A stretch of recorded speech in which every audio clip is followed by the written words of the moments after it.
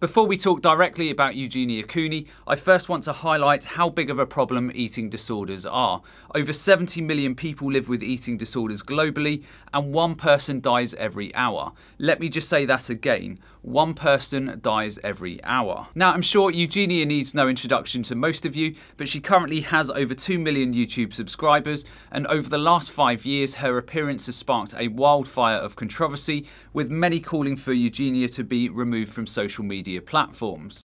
Right now there is a petition to have Eugenia removed from her social platforms, at least temporarily. If you don't know, the goal of this petition is just to remove temporarily from social media until she gets help, or at the very least to age restrict her content to protect her young audience from being exposed to the dangers of thinspo and pro-ana content. Eugenia flies under the radar because she's positive and doesn't spread hate, and she never actually discusses the topic of her eating disorder. Therefore, YouTube has no reason to demonetize her, even though they really should. They really should. Even I, as a 25-year-old woman, finds her content triggering. Now, I'm not interested in the controversy surrounding Eugenia. I'm simply interested as a nutritionist in highlighting how serious and common eating disorders are, and also highlighting the current dangers for Eugenia's body, because I think things are getting perilous again. Finally, just a quick trigger warning here. I'm talking about disordered eating patterns and showing some graphic images. Please switch off this video if you are dealing with an eating disorder, and if you suspect you may be suffering with disordered eating patterns, then please seek the correct medical attention. Now, it wasn't until 2019 and an interview with Shane Dawson that Eugenia acknowledged publicly that she was suffering with an eating disorder and that she had sought out treatment. Okay, well, Yeah. getting help. Right. So, what was it like? Because we've kind of tiptoed around it, but like, Right. you went somewhere. So I did, what yes. was that?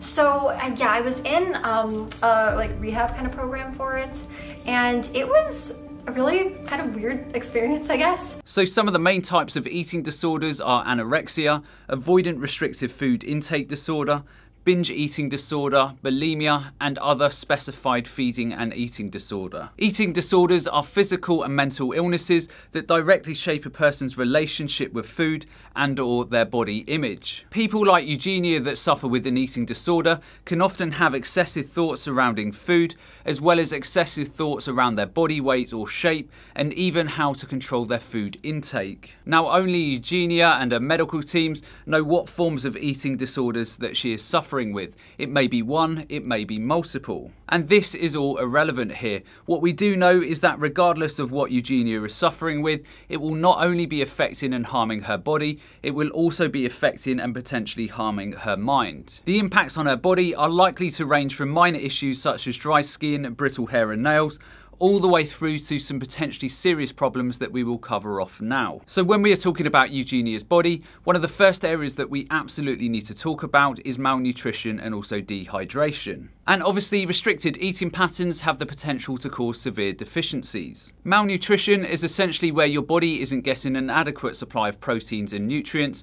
Dehydration is the process where your body isn't getting adequate fluids to work correctly. Malnutrition is likely to significantly lower a person's immune function and lead to numerous different body problems such as anemia. And if Eugenia's eating patterns are leading her down a chronic dehydration route, then this can cause everything from fatigue, muscle cramping, constipation, seizures, and potentially even kidney failure. Having covered off malnutrition and dehydration, then this has the potential to cause heart problems. Eating disorders can have dire consequences for the heart muscle, with anorexia being one of the most detrimental. So when someone is battling an eating disorder and their body is not getting sufficient calories, the body can and will start breaking down its own tissues and muscles for fuel. The most important muscle in the body to sustain life is the heart muscle, and when the heart doesn't get sufficient fuel from dietary sources and it starts to be broken down, then that person, in this case Eugenia, has a significantly increased risk of heart failure. Beyond this, Eugenia may also be at a significantly increased risk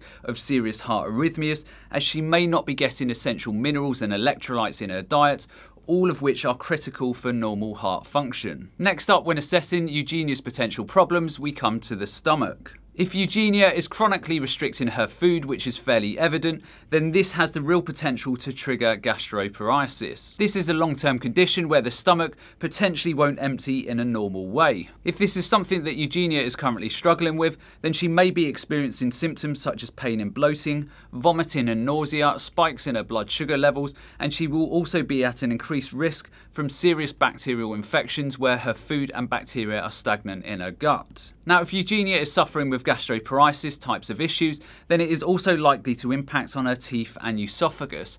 Now, the esophagus is a muscular tube that connects the mouth and also the stomach. If Eugenia is having stagnant food in the stomach due to gastroparesis issues, then this can cause acid to travel up into the esophagus and cause damage here, and again also potentially damage her teeth. Now again, we don't know the specifics of all the eating disorders that Eugenia is potentially suffering with, but if it is anorexia combined with something like purging or bulimia, then this excessive vomiting will also cause significant damage to her esophagus and teeth due to the corrosive nature of the stomach acid. Now again, I'm not saying that Eugenia is purging or even suffering with bulimia, but for people who are dealing with these illnesses, then the net negative effect could be a ruptured esophagus, which is a very serious medical problem. As a result of potential gut and stomach issues, dehydration and malnutrition, then feasibly Eugenia may also be suffering from hormonal imbalances and other issues. So when we as humans eat fat, these fats and fatty acids are utilised by the body to produce hormones.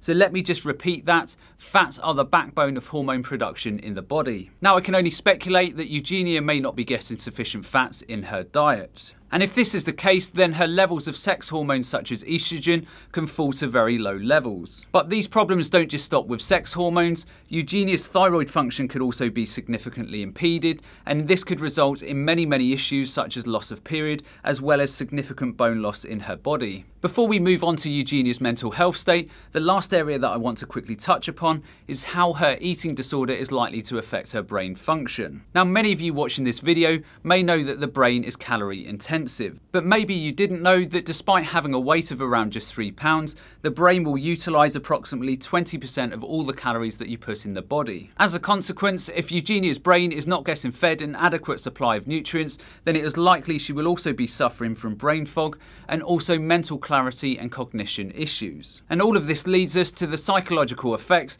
that Eugenia's eating patterns may be having on her. Obviously, at their roots, eating disorders are serious mental health problems. Like I alluded to earlier on, eating disorders are characterised by the physical and mental illnesses that directly shape a person's relationship with their food and or their body image. So for many people dealing with eating disorders, then they may also be suffering with low self-esteem, anxiety, depression, suicidal thoughts, as well as distorted thinking patterns. The person may also be engaging in things like self-harming. Like a heroin user or drug addict, Eugenia's disordered eating patterns are not just a phase or social media trend, they are medical illnesses that are very frequently life-threatening. Now, I made this video about Eugenia not for clicks or views. I am genuinely concerned that after a period of time that she seemed to be stable and improving, her weight and mental state appear to be deteriorating again. And I want anyone who is watching this to understand the severity of the situation. I also believe that Eugenia needs to take much more responsibility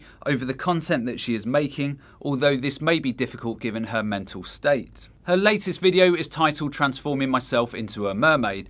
Now clearly with a title like that, many impressionable younger viewers are likely to watch the video and be exposed to her content. If some of these viewers are potentially susceptible to disordered eating patterns, then both YouTube and Eugenia have an absolute duty of care to these people here. When it comes to illnesses such as anorexia, half of all of these deaths are due to suicide and the other half of all deaths are due to physical complications. So if you know Eugenia personally, then please engage in support and encourage further treatment. Or if you are someone who is battling an eating disorder, then like I said at the start of the video, please engage with a suitably qualified medical team. If you enjoyed this video, then check this video out up here because I'm sure you will find this equally interesting. And beyond this, the only other thing that's left for me to say is to remember to look after your body because it's the only place you have to live. And I'll see you next time.